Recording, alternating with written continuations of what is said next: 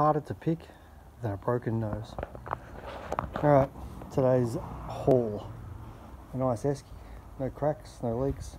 It's a little dirty on the inside, but it'll clean up nicely. Just needs a wash. Nothing actually wrong with it, so it'll make a good sit up at the block, just throw things in it. Always got an esky. A new workbench, which is working perfectly fine. It's probably been out in the weather a little bit, but nothing crazy. Everything seems to work on it, so that'll be nice. Again, I lost mine during the fire, so that'll help me.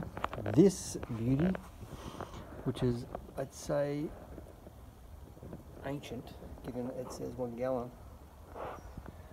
I don't think I'll be using that for fuel at all, but I'll hang it from the roof. It'll look cool. A cantilever toolbox, which works perfectly fine. Nothing wrong with it. Just a Chinese one, but yeah, good for throwing tools in. Same thing with the tackle box. Throw that back of the car. And a whole bunch of hardware for fixing. Some stuff I lost during the fire. So I never had a tool belt, so now I do.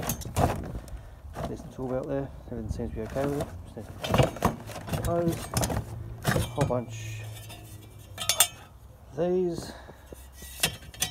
And just odds and sods all the way through there. So yeah. I've got some clout nails and things like that in there. It's just things that, again, I lost in the fire, which makes it easy to fix. Alright. Until next one. See ya. Bye.